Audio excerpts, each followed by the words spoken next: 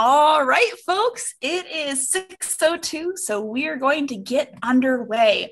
Good evening, everybody, and welcome to the first in the Highlands Biological Foundation's Zahner Conservation Lecture Series for 2021.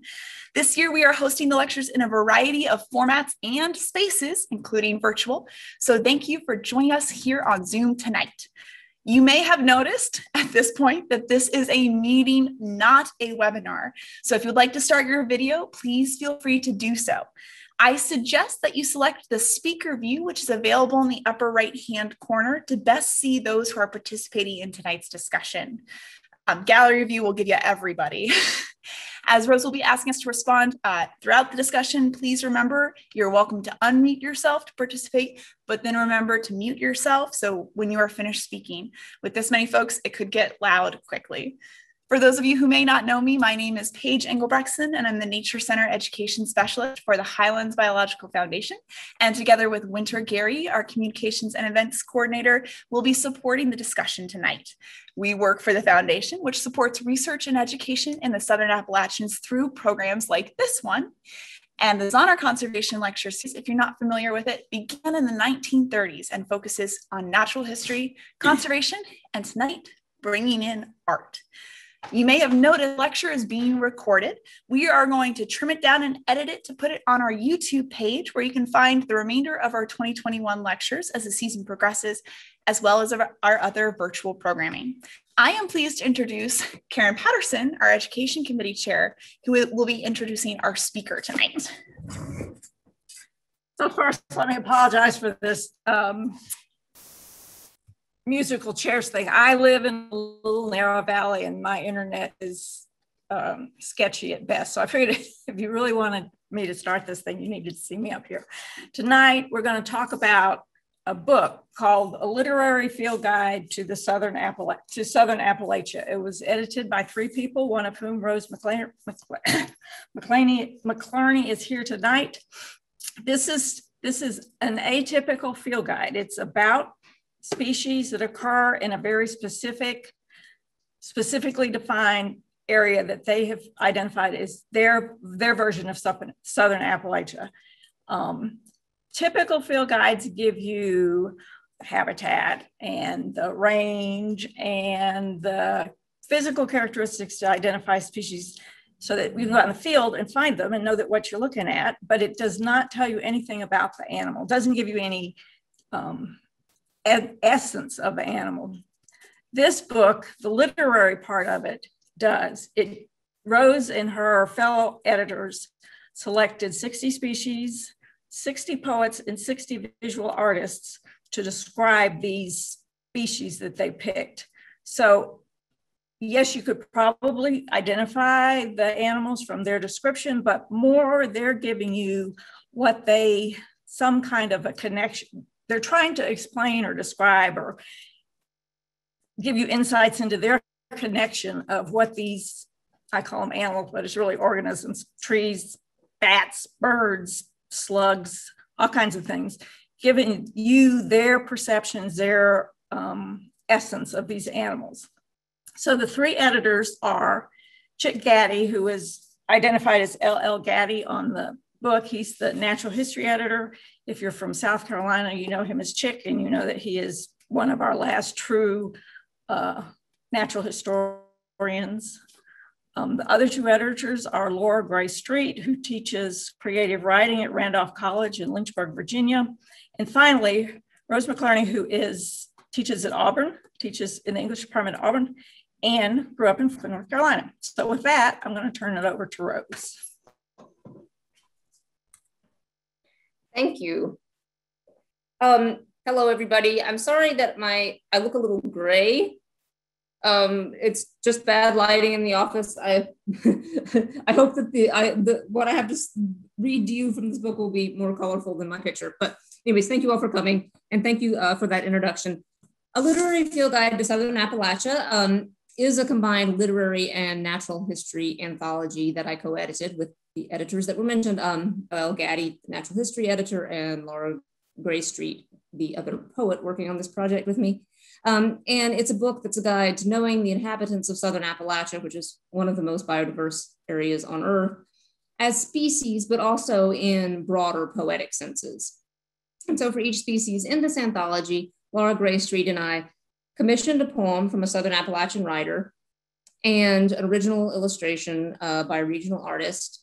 And we wrote a conversational piece of prose providing natural history and identification information in collaboration with the natural history editor, L.L. Gaddy. Or in the case of the section about fish, we worked with my father, the biologist, some of you may know, Bill McLarney, who works in Macon County and elsewhere, to write these fish accounts, which I'll say we didn't have to edit very much. So he gets a lot of credit for the prose in that section. But this is a typical field guide. It's not supposed to replace, your Peterson guide or whatever, but it is supposed to help you engage with a different part of your mind, being interested in your natural surroundings. And it does sort of build off some of the longer history of field guides. Originally, field guides were not completely objective publications. They often had, in their early days, very descriptive or even, rhapsodic writing in them. And you can read in the introduction to this book more about some of those early field guides. What really defined early field guides was that they were books that were small enough, unlike most science books of the time, to be carried out in the field.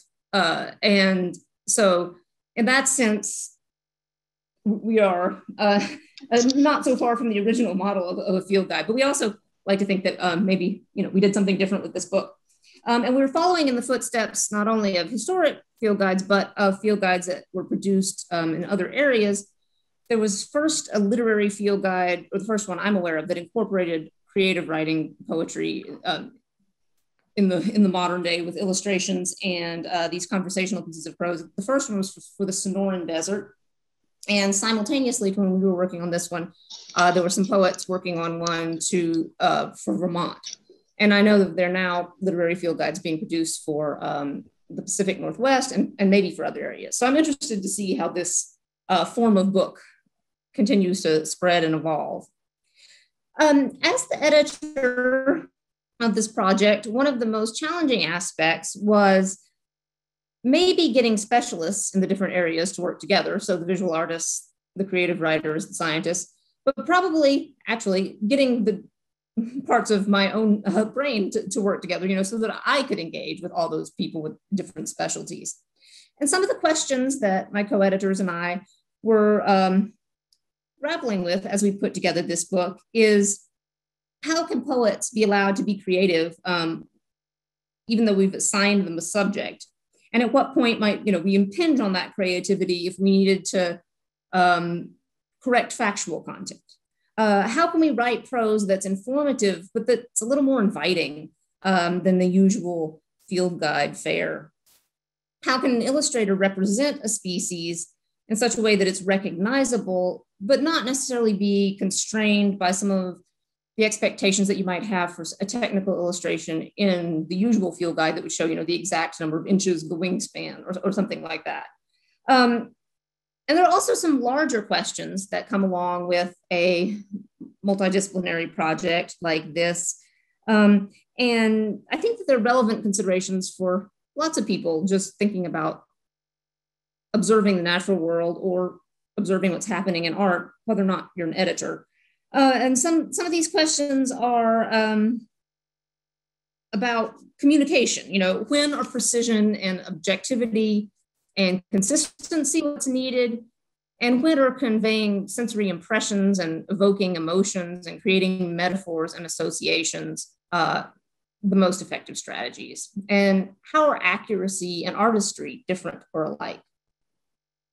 And I invite you to kind of continue thinking about some of those questions this evening as we're looking at some of the content from the book, and especially, time allowing, I get you all to do some creative writing exercises of your own. Maybe if you're not usually a creative writer, having that larger framework will make you give yourself a little poetic license when we get to that stage. Before we get to the interactive element of discussion and look at some poems in detail, I'll just say a little bit more about the process of putting together this book. One of the challenges as an editor was defining the region to be covered. You're probably aware that Southern Appalachia, or Appalachia. None of those terms are definitively agreed upon geographical areas that everybody understands in the same way. You can find lots and lots of different definitions of what Appalachia is and includes. But we ended up defining Southern Appalachia rather than in terms of state lines, in terms of mountain ranges and other elements of the environment. So for instance, we wouldn't just say North Carolina because we wouldn't want to include the Piedmont and the coastal area. The environment's very different there. Just the mountainous end. So we ended up with a kind of funny shaped map and doing some strange cross-checking to see where our potential contributors actually lived in their states or where they had grown up, things like that. And we ended up working with John C. Campbell's definition of Southern Appalachia because it was informed by topography and biology and human culture. And also conveniently, it dipped just down in Alabama, which is where Auburn University, where I teach, is located. So that was helpful because they were supporting this book. So that's, but also I liked finding some commonalities in the environment there, which often seems quite different to me from the North Carolina environment that is so dear to me. And this book helped me learn more about that area as well. Another challenge we had as editors was figuring out what species we were going to include and getting that list down to a book size tally of 60, which is what publishers had recommended. So 60 species out of all of the species from one of the most biodiverse ecosystems in the world is kind of a hard list to make. This audience, I'm guessing, is probably pretty well aware of how biodiverse our area is, but just to give a few examples of our abundance, there are more species of fish in the state of Tennessee than in all of Europe. There are nearly 10,000 known species living in Southern Appalachia, and there are more discovered every year. And so to get that down to 60, we chose some of the most beloved and recognized species from the region, and then some of the most surprising or endangered or bizarre, such as a moss that there are actually no photographs of. So that was a challenge for the visual artist, a rare moss, but he rose to the occasion, drew it without much information to go on.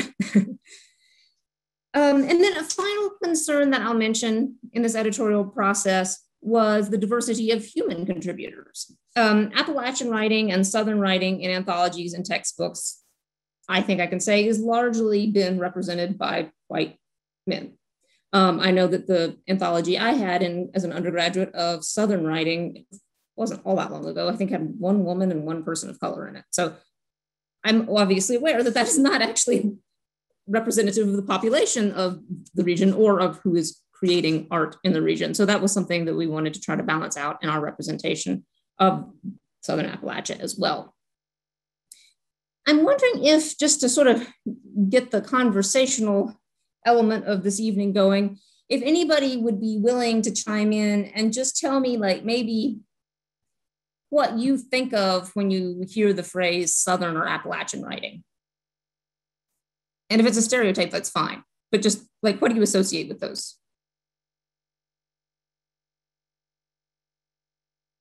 And if you're shy, you can use chat.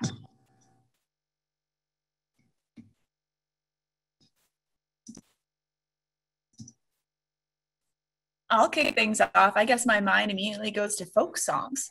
The old tunes you hear back here that when I was growing up, I associated with the mountains, which isn't writing in the most literary of terms, but still representative. And I would have to say that one of my favorite Southern writers is Ron Rash, who is dark. And so I think of Southern Appalachia as being a dark sort of genre. Yeah, I mean, I think that's true that a lot of, and that kind of goes together because a lot of the ballads are pretty dark.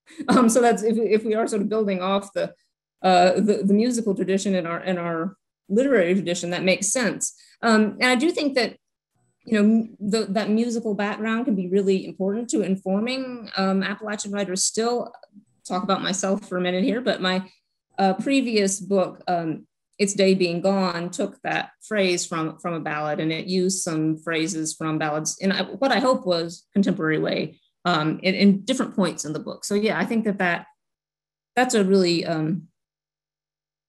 kind of encouraging example of ways that associations with the South are still playing out in what's being written here today. Does anybody have any like sort of, we could go ahead and just like, you know, purge some sort of maybe negative notions of what Southern writing might be? In regards to the first question, Patricia did say John L. and Wilma Dykeman as names that came to mind. Those are some great examples. Thank you. Okay, a little different there. So, well, you all are being polite, so, but I will just borrow some examples that my creative writing students who are undergraduates in Alabama come up with, because they're good at coming up with the negative stereotypes. So, you know, it's all like cornbread and grandma and, you know, sitting on the porch. I love my grandmother. I like cornbread and I like sitting on the porch. But they would sort of throw out these phrases that you would expect to be in Southern poetry that seem kind of dated, or that seem kind of, you know, just expected. Maybe not all that original. So I wanted to, in putting together this book, not tell people what they couldn't write about, but try to find some people who happen to be living in the Appalachian South who maybe weren't writing in a style that you would immediately just see and think, oh, that's Appalachian writing. So that was just like, you know, maybe not writing in vernacular. Some writers in here do use vernacular, but I just wanted to get a range. And so that was something else that we were thinking of. And I'm going to try to ask you all some more, put you on the spot questions. See if you want to answer these. If you don't, I'll answer them myself. But nature poetry, that is also a category that sometimes people have some preconceived notions of. Like, does anybody want to volunteer? What comes to mind when you just hear the phrase nature poetry?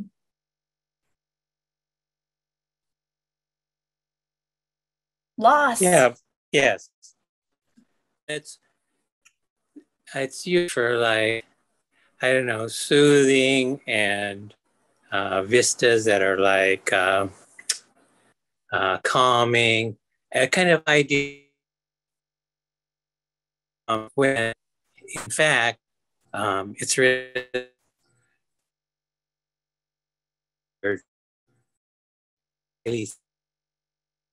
being corner. So it's kind of a contradiction, because if you go into that corner, you do find some really nice things here, you know? So, but to answer your question on it, in general terms, I usually think of nature writing as being sort of calming or soothing, or I know idealized, because actually it was that way for the Greeks too, which may be, you know, where some of these strands come from. Thank you.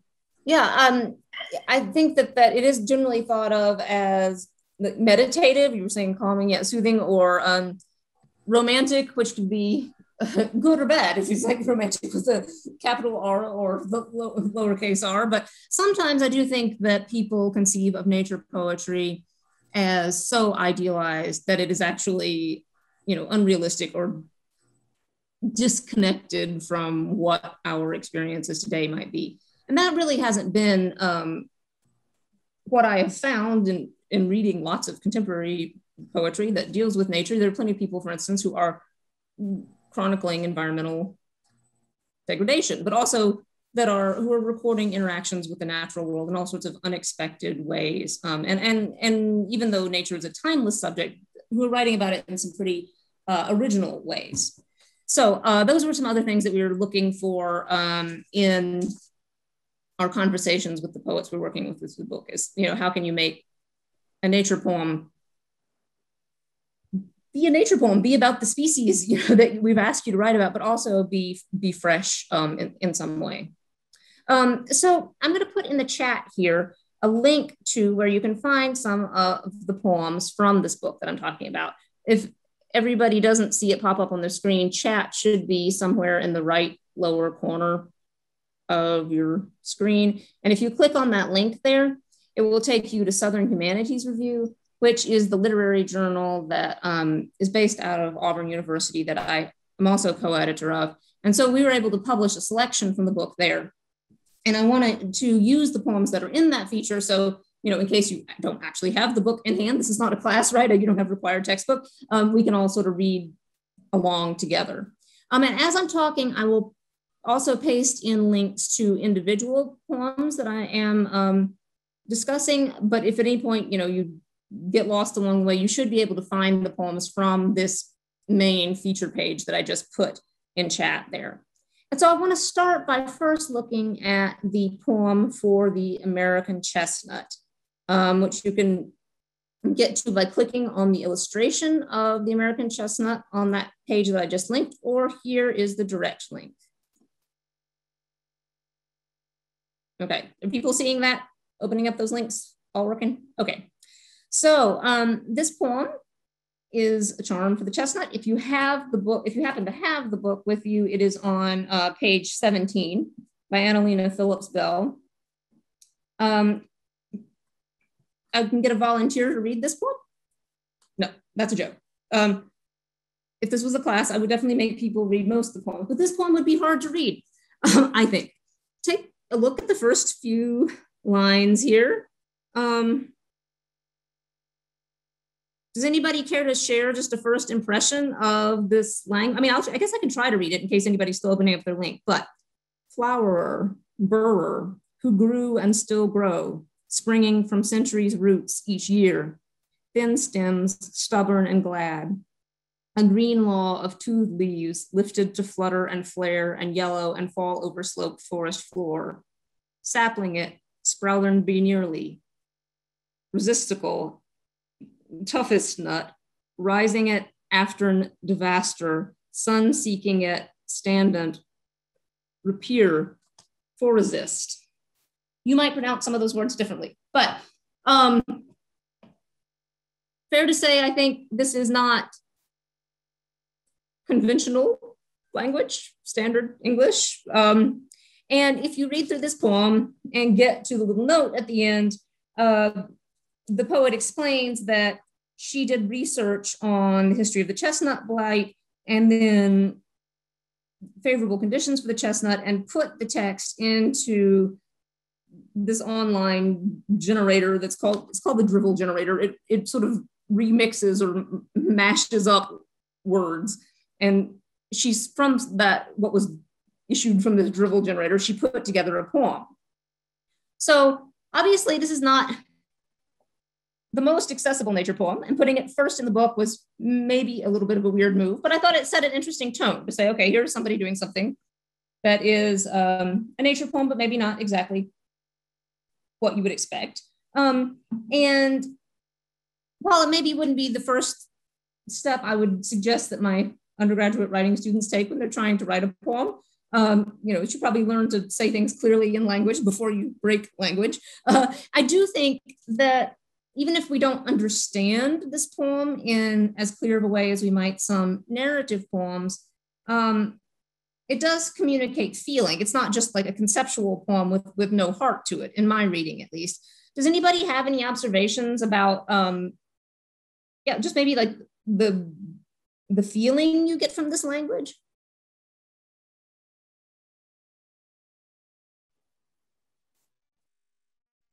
I sort of felt like, to me, it feel well. I studied English, of course, so you start with Chaucer and all that stuff. So it really had a Middle English feel to it, which I also, would associate with a chestnut just because of longevity, or that exists. Yeah, when I first I opened this submission from Annalena in my email inbox and just glanced at it, I thought, oh, she's written in Old English. That's the first thing I thought. I didn't know what I was going to do with that, but she does have quite a scholarly background. I did put it past her, and it took me a minute of reading it to be like, oh, this isn't okay. This is not Old English. This is, I guess, very new English. But it seems suitable to this idea of a charm for the chestnut. There's something a little bit magical and inexplicable. We know that writing a poem for a species isn't not going to directly save it from blight or environmental problems of other kinds, but it's still it's an exercise in really engaging with the subject matter, which is this chestnut. And I also think that it is there are enough places in this poem that you can really read that it doesn't shut me out. Like sometimes experimental poetry is really hard to access, but this still speaks to me because there are whole phrases that are recognizable, but also even the words that are kind of made up, you can see the parts that go into them. So for instance, each stanza ends in for resist, which you can see is a combination of forest and resist. Maybe if you don't see it the first time, you do a couple stanzas in. And so that feels like, a way of articulating a wish. It's not maybe quite as on the nose as say, I want the forest to resist. It becomes compressed into that one word. So that's an example of an unusual nature poem, perhaps. There's some other poems in here that might, appeal to other readers in other ways that still aren't maybe romantic poems or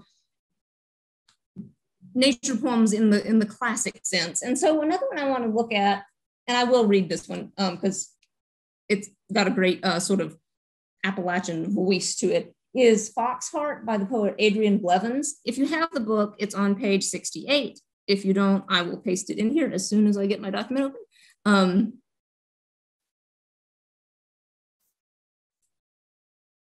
Okay.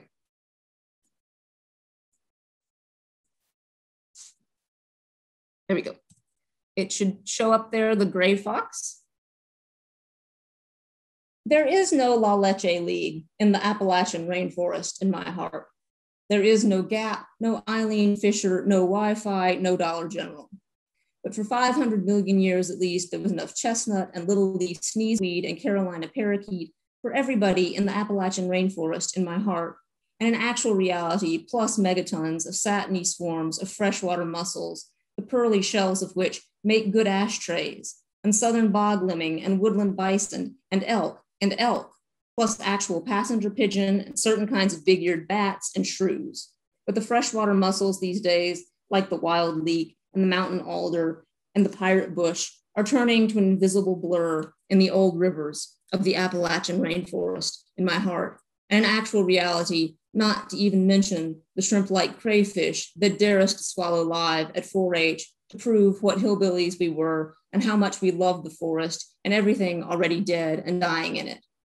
So of course I stood there on stage in that hunting lodge and shut my eyes to imagine the gray fox also in my heart, and in reality, as the fox is one of the highest priests of all this listing, by which I just mean the main gumption behind it, mostly because she's still flourishing in her sly den, the scattered bones, like a fence-like outside, since she's too busy not to be messy and far too hungry not to sleep all day and hunt all night, and too maternal and sneaky not to steal chickens for her pups, and too curious not to stare at everything forever to discern it.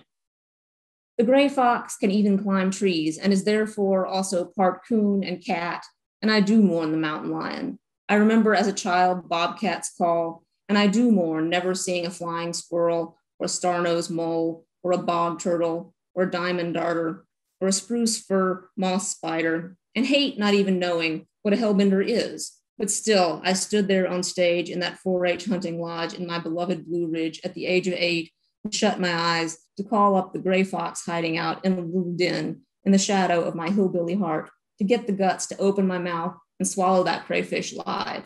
So I could learn, I think, to bide my time till I could sing the story of our unforgivable sins and try and say what a fierce little forever thing, at least our sorrow is. So this poem, she admits the modern world. We start off with a bunch of brand names, La Leche League, Gap, Eileen Fisher, and got Wi-Fi, etc. And she throws those trademarky sorts of names in with lots and lots of names of natural species. And to me, this makes me consider, a larger ecosystem. This poem is about the gray fox. It's at the heart of the poem. Not as much of the page is devoted specifically to the gray fox as there might be in some of the other poems in this book, but I still think it's enough about the gray fox. It's sort of showing the true context of this species and of course of herself too. And it's a poem with long sentences and those ampersands and everything sort of running it together and forcing us to see connections. And I think it has a great human element in the voice, going back and seeing her childhood self and seeing how this environment helped form her, but also in the fact that even if she's saying that things are dying out, And, the next to last word of the poem is sorrow. It feels defiant to me. It seems like this voice is wanting to stand up to this loss. And that toughness it has got to be worth something, I think. And also I'll just point out on this poem, one of my favorite moments is at the beginning of the last stanza. So, and too curious not to stare at everything forever to discern it. And I think that is really sort of the call to action of the poem, more than, go out and write this letter to the editor or whatever, which is also a good idea. But it's a call to notice and see. And so that's really, I think, that might actually be pretty romantic when you get down to it, underneath the kind of tough voice.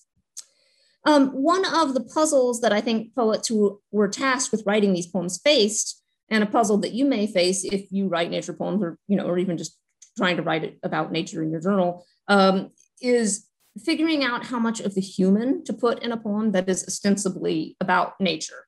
So if you're writing about a tree, are you really writing about the tree because you're interested in the tree, or are you using it as, just an image that will help you get around to talking about your own feelings, which is what you're really concerned with. You often see a lot of poems, the tree's green and tall and sort of vague, and then we get to the idea that the human feels insubstantial or short-lived or something in compared to the tree. And it seems like, in some of those drafts, if you've ever written any like that, I have, the tree isn't real and the human feelings are dominating. And so that's something I try to be aware of. If I'm using nature in a poem, or if I'm working with poets who are trying to use nature in their poems, to guide them to actually discern it, actually share the page with it, actually pay attention to it in their writing.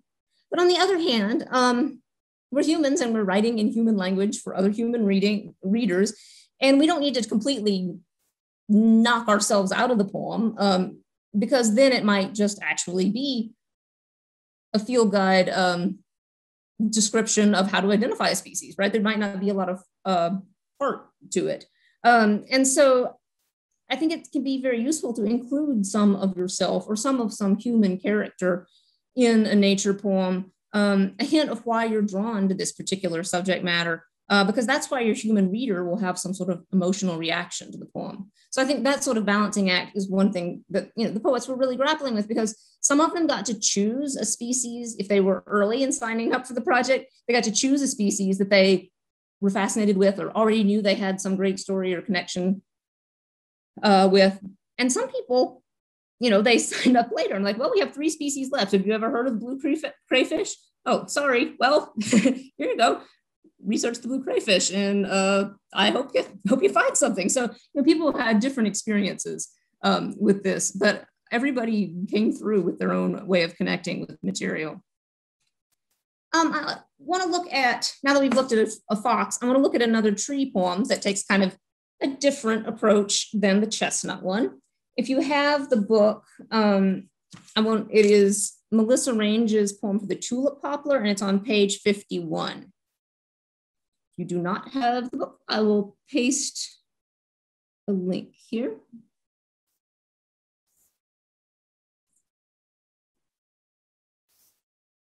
Okay. That is the one for the tulip poplar there in chat. And unless anybody's dying to read a poem aloud, I will read this one.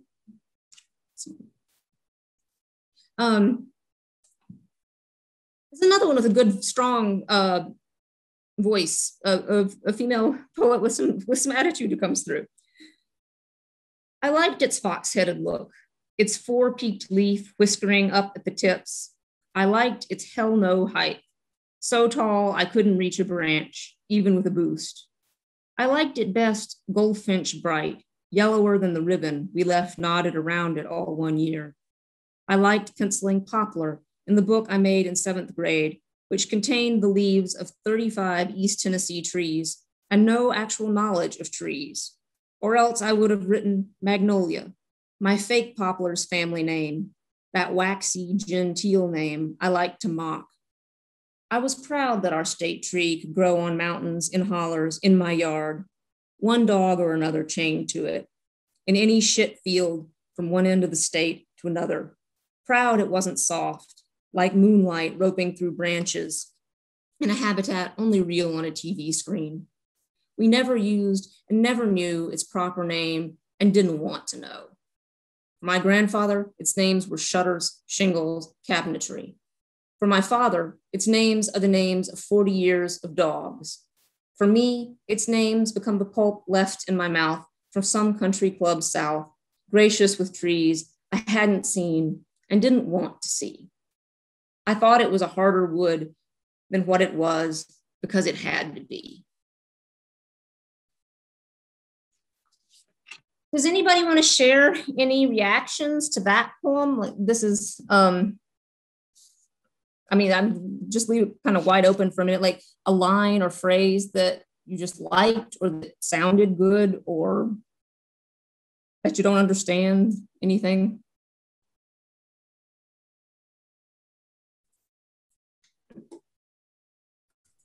This is Karen. I think you can tell that this woman really lived with her poplar trees. She really liked those. She identified with them. Yes, I think identified is an important word there. So it's sort of a poem that's about lack of knowledge in that, you know, she says, I didn't have any actual knowledge of trees in my book. I got the name wrong. I didn't care to know its actual name, but that's all kind of bluster that's on the surface, right? Because it's like there's a real attachment and caring underneath. So it is very connected to her identity and to her family, even though some of the qualities she gives of her family are maybe not the things we would typically think of boasting about. So there's some great phrases that sort of convey a blue collar attitude in here. You know, it starts out with a hell no height, that kind of refusal. And, you know, it's a shit. What is it? A shit field, and their dogs tied to the tree. So it's not really beautiful, but and it's all on a TV screen, so that's not really ideal. But I mean, that is a way of seeing the nature, I guess. But through that comes her relationship with it, and the fact that there were human uses for this tree: shutters, shingles. Again, maybe not ideally nature poem material to be cutting down the tree, but that is definitely a way of interacting with the tree and of knowing something of the quality of its, you know, its wood, those things. And so she doesn't end up rejecting the tree, right? She still seems allegiant to it.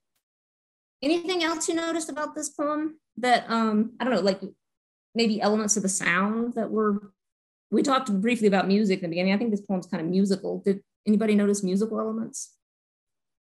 While folks are compiling their thoughts, Janaea, I apologize if I'm mispronouncing your name, said this one really spoke to me, shows how one can live as a neighbor to a species, use it for their purposes and not really know it in an ecological niche sense. Oh, I see that in chat. Thank you for pointing that. I was trying to watch chat and then I missed it. I missed a good one. Thank you. Yeah, so even in that ending, I thought it was harder wood than what it was because it had to be. She's still talking about sort of her mistake that she made in understanding it, but yet she really is understanding it like at an emotional level, because it feels to me at that point that she is talking about how she had to be. Like she had to be hard to survive in this same thing that place that she wouldn't have known was an ecological niche at that point, but kind of was. And I like how that ending, we could say hammers the message in, which makes sense with this poem about building with that sort of rhyme. Didn't want to see, had to be. It's subtle, it's internal rhyme, but those are the little things that really imbue this poem with a feeling that goes beyond like any direct statement of meaning that it makes. And the other thing I would just point out in this poem is how many of the sentences and phrases begin with I. Over and over, if you scan this poem, I liked. Those are the first, that's actually all one really long sentence through the word mock, but with after each semicolon, we've got an I liked, and then I made, I was proud. And so all those assertions of I also comes back in the last sentence of the poem, I thought. We might think, that's sort of selfish. You don't want to start every sentence in your poem with I when it's supposed to be about something else. But it seems integral to this poem because it's about a young person sort of discovering and asserting their identity. So yeah, I just think she's negotiating an interesting relationship with nature and observation of nature in here. I had some, we're moving along here through our time. So I had some other poems I was going to discuss, but I'm thinking that maybe I would take a break pretty soon to let you do a little bit of writing. So I'm just going to zip through a couple of these and then give you some things to think about in terms of observing or writing yourself. One link I wanted to share with you, if you're interested in looking at it later, is a link to the poet Nicole Brown reading her poem, which is linked from Southern Humanities Review, but for the, well, what we call the pack rat, the wood rat, because she, in that poem, does a lot of talking about her own experience.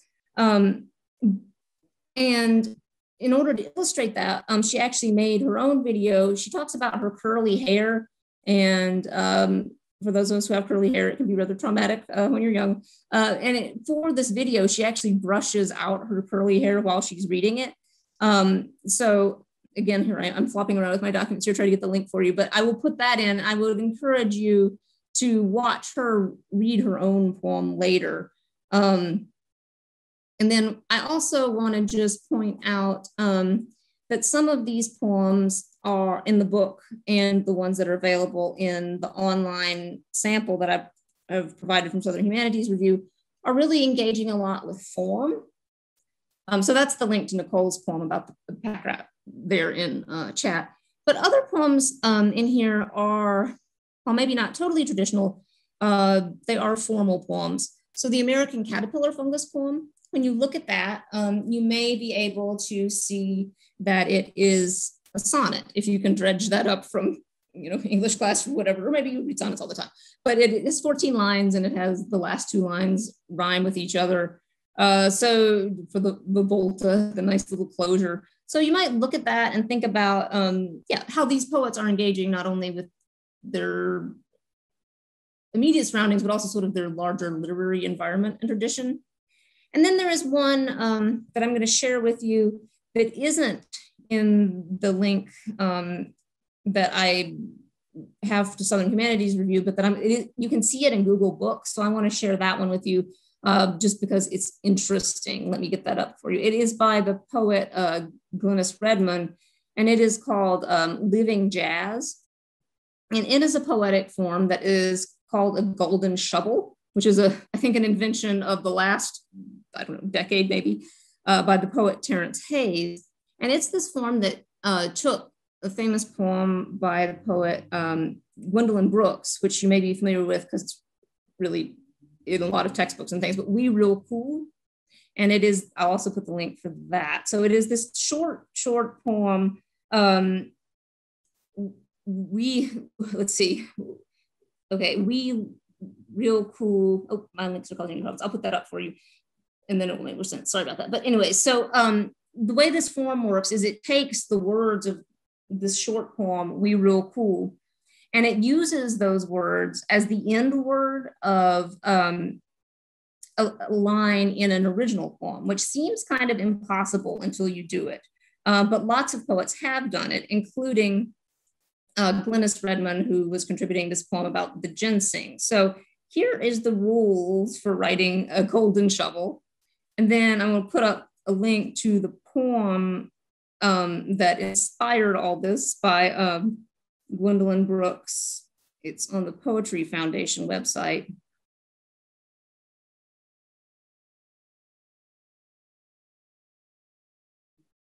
Slow technology. So here, this is one, that one there by Gwendolyn Brooks is the original. So if you look at that and see, it's a really short poem. We real cool, we left school, we lurk late, we strike straight, we sing sin, we thin gin, we jazz June, we die soon. And then you look at that poem by Glynis Redmond that I put the link to in Google Books, which is a much longer poem about ginseng, and you trace down the right-hand margin, you can see that the words from Gwendolyn Brooks' poem ends those lines. So that's something that if you're interested in form, you might try. Just choose a poem that you really like and choose a line from it and try to incorporate that vocabulary in your own work. And I wanted to point out some of these formal poems just quickly, because I don't know, I think some of this audience might have sort of a biological leaning, perhaps more than a literary leaning, who knows, but seeing these interactions between different poets writing sort of in response to each other seems sort of ecological to me in a way. So anyways, take a look at that maybe after we finish talking.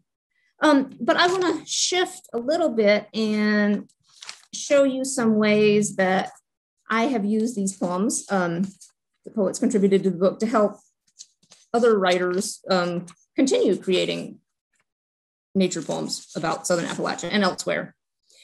So I have yet another link to share with you. This is a selection of writing prompts that were created in response to this book. And if you click on it, there will be more here than you can do in the time that we have, but I just wanted to talk about some of these possibilities. So everybody got that link, the writing prompts and teaching tips?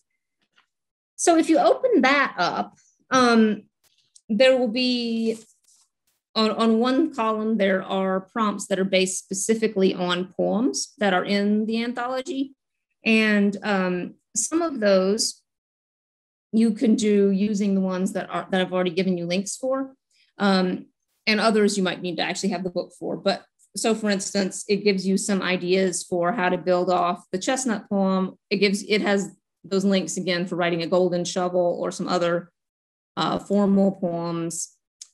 And some of the poems that we didn't get to really talk about today, but that are available online are like, there's the poem about the wild turkey, which is a really, really short little poem by the poet Rebecca Gale Howell.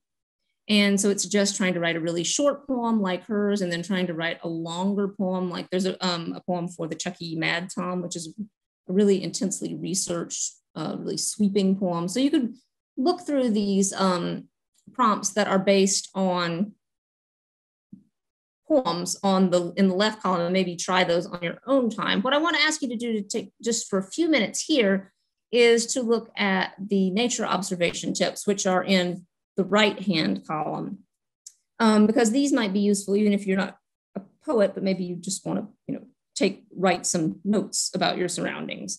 And again, some of these will be better for you to do in the future if you're interested, but some of the ones that you could try now are making comparisons.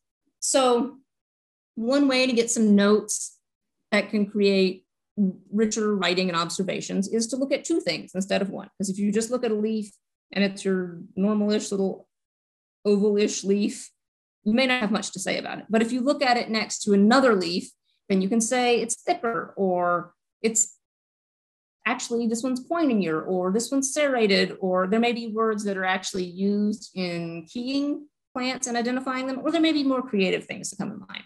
So that's one thing you could do, is compare. Another thing I suggest is that you can measure and count and get really specific. So as a writer, I don't always tend to be much of a numbers person. So I might, but if I say that a leaf is big, it's not necessarily really exciting to the reader. But if I say exactly how many millimeters it is, or if I can compare it to something, or if I can say instead of there are millions of leaves on the ground in fall, I can actually count how many are in a square foot and say there are 115, that's a lot more evocative for the reader. And then another thing I suggest that's pretty easy is to get out of just relying on vision. So to take note of the smell and the feel, for instance, of a leaf, you could, if it's not poisonous, you could taste it too. That you try to not rely only on one sense. So I know we're going to wrap up in a few minutes, but I'd like everybody to just look out a window if that's what you got, dash out the door if you can, turn off your camera if you have it on and want to, but I'm going to say, we don't have a whole lot of time. I'm going to say 5 minutes. Just see what you can do in 5 minutes. Grab a leaf, or two, or a blade of grass. Go out, count something, measure something. Just gather a sensory impression and come back to us with something you can report in 5 minutes. We'll keep time.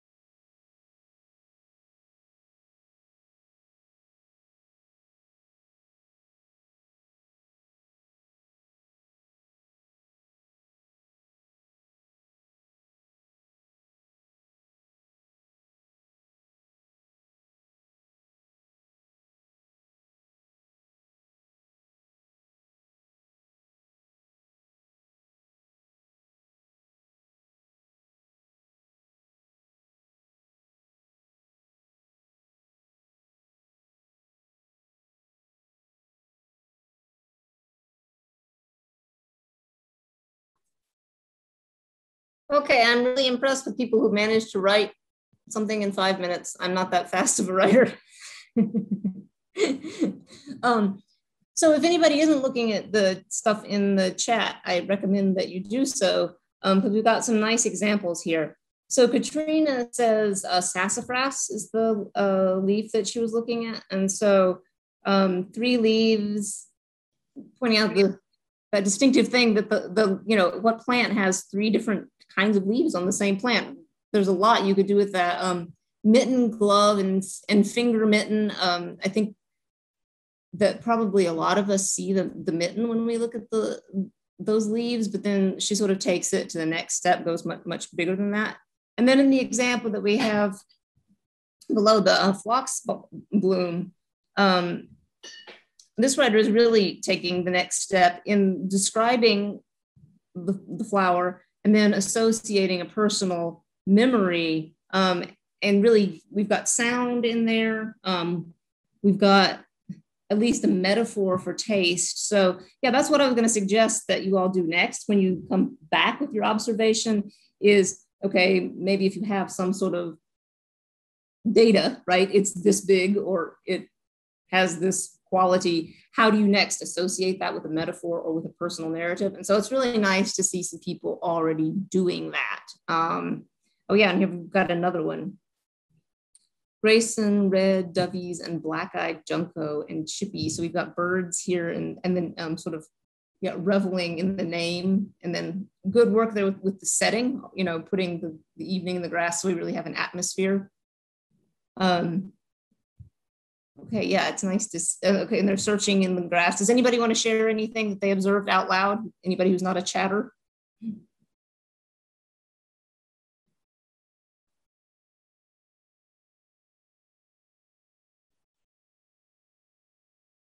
Well, thank you to those of you who did, oh, there we go, some sycamore leaves.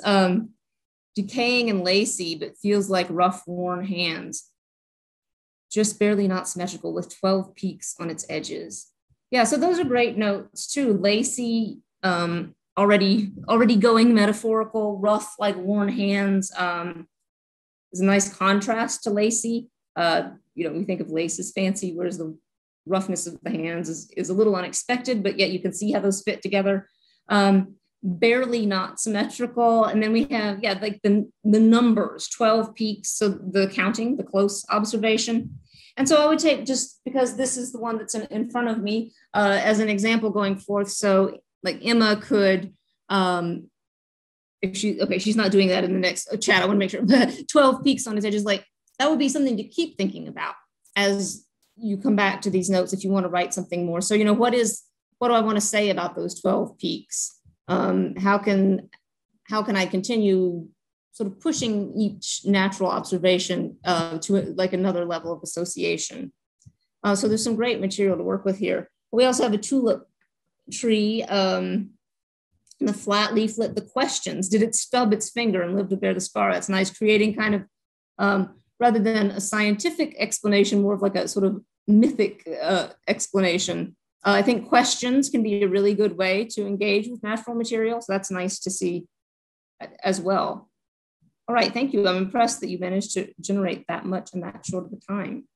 Does anybody have any other observations they want to share or questions that they want to ask for regards to reading any of that stuff?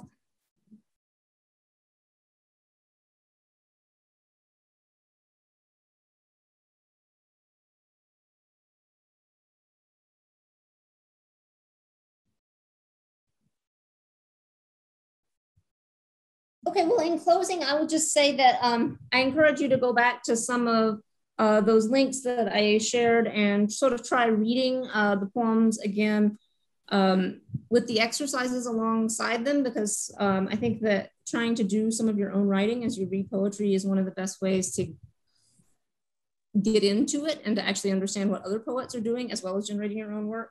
And then hopefully that is tied as a practice to just nature observation and awareness of your surroundings and environment in general, when you're sort of going around with that writer's eye. So thank you all for spending time reading and writing today. Thank you very much for being here, Rose. I did see a few people unmute themselves, I think. Oh, right at the end there. So I don't know. Stephanie, yeah, if you have something to say, I'm not going anywhere. So if anybody we've wants got time.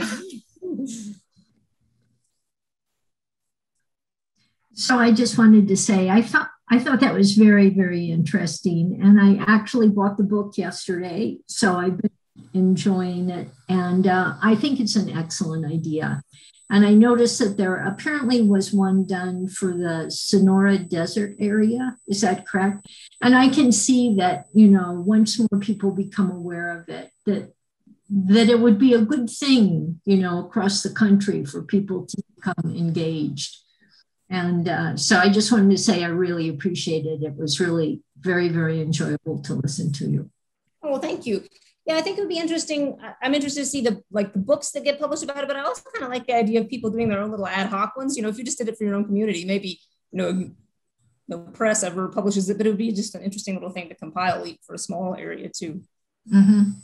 I agree. I wondered if, can you hear me? Mm-hmm. Oh yeah, I wondered if you ever make a distinction between, say, nature poetry and poetry of the wild, because there are various traditions, but, and especially I don't know if you're familiar with the ancient Chinese rivers and mountains poetry, I'm sure you are, but where the wild is more, the man or the person, the human doesn't interfere or push themselves on it. And I also was reading, I think it was a lovely poem by either a Whitman today that was like, all you need to learn, if you just go and sit and listen, you'll learn what you need to know about a place. And so I just wondered how if the notions of wildness, which is maybe what we're losing here, I'm speaking to from the Franklin area, but with development, and that's everywhere happening, but people are really imposing on those little wild places, So I wondered if there's sort of a distinction you make there. There are lots of discussions about this, yeah. And so nature poetry is kind of a catch-all phrase. And so if I was going to get specific about it, I think that there's people might have different terms for it. There's environmental poetry, which is more sort of your call to action, politically motivated poetry. And there is eco poetry, which is what I would probably say, if, in a more literary context, what I write, which is about, it's observing the contemporary context with the environment, and certainly, acknowledging the issues and degradation going on. And there's a lot of conversation around eco-poetry about how much role should the human have in poetry about the natural world. But that's a contemporary area of poetry that interests me. And then there is, I think, nature poetry understood in the way that you were talking about, which probably cultures other than American literary traditions are better at doing this sort of actually looking at nature without the wild, without inserting ourselves so much. So yeah, there are definitely lots of different understandings of what nature poetry means and different sorts of names for schools that people are using out there. It gets a little muddled sometimes, I think, but it's an interesting discussion. In my personal opinion, it's impossible for me to write about nature without inserting myself in some way, just because I'm using language, human language. But I do think it's a worthwhile pursuit to look at poets who really tried not to interfere with that wildness too.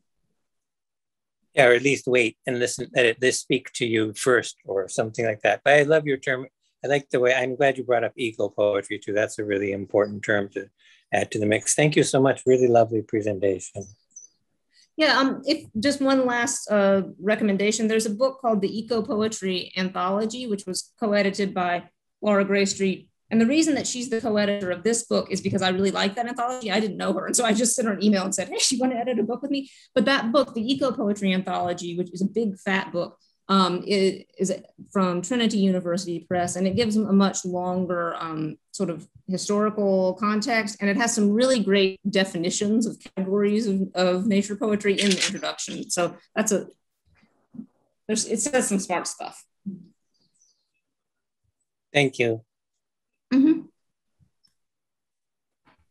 All right, folks. Well, I would like to finish this off by highlighting Jana Ye's comment, the older I get, the more I realize that so many of my childhood memories are associated with the nature experience. I think that's probably true for many, if not all of us. So thank you for helping us to, Rose is saying yes herself as well. Thank you for introducing us to your wonderful book and walking us through your poems and the process. I know I certainly enjoyed it. If y'all watching the videos couldn't tell. I'm glad that you all did as well. Thank you all for joining us. If you do not already own it, a literary guide, field guide to Southern Appalachia is available for purchase here in our Nature Center gift store. You're more than welcome to stop by during our open hours to buy one and support not only Rose, but also the foundation. And if you'd like to support the foundation in other ways, you can become a member or make a donation on our website. We really appreciate your support. You make all of this possible. Looking ahead to future Zahner lectures, you can find all the details for this year's on our website, including the locations. Please note they are changing from week to week. You can also stay up to date by signing up for our e-blast. You can also do that through our website. Our next Zahner lecture will be here at the station, our first in-person one since 2019, and it will be in the meadow behind the Nature Center with a reception to follow. Dr. Hilary Swain of Archbold Biological Station will be joining us to talk about cowboys and scientists coupling ecosystems and agriculture in Florida ranch lands. Many thanks to the Stowers, Harrisons, Daughtry's, Wards, and Conleys for supporting this particular lecture. We hope to see you. I am personally very excited about having our first in-person Zahner lecture. If you are unable to attend, we will be making every effort to record our future Zahner lectures this year, both the in-person and the virtual ones. And if we are able to do so, they will be available on our YouTube page, where you can find not only this year's, but also last year's and our other virtual programming. Thank you all so much for joining us. Have a wonderful evening, and we look forward to seeing you at our future Zahner lectures this year. Take care all, and thank you again, Rose.